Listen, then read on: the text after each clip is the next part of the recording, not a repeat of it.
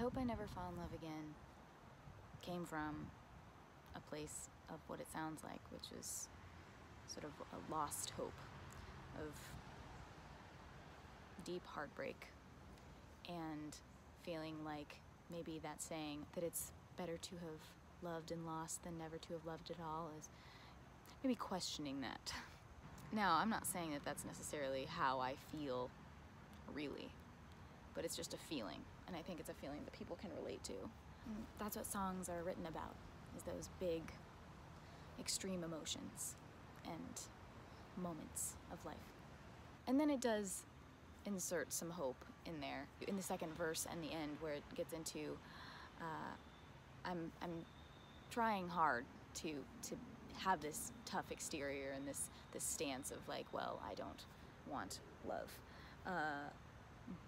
but I can't really pretend that I don't want that again, because when you actually fall in love, and it's real, it's good, but it's scary when you've lost the thing you love and you have to deal with mourning that, and you don't know if or when it'll happen again.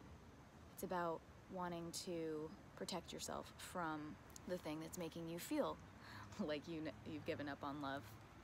The shroud to cover you so I can heal. Really let that love, the hope that you had for it, die in a sense. Not living in the past and not having regrets, so that something new can take its place. It has some Shakespeare metaphors.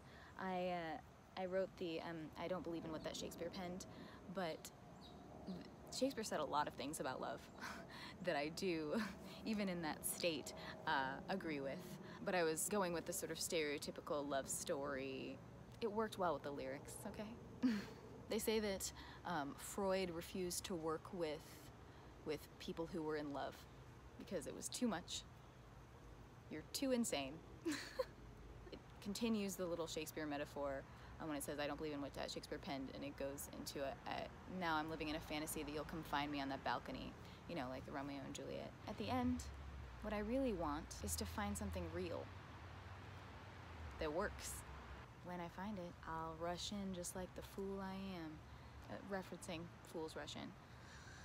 I'll dive in heart first, not head first, just like I always do.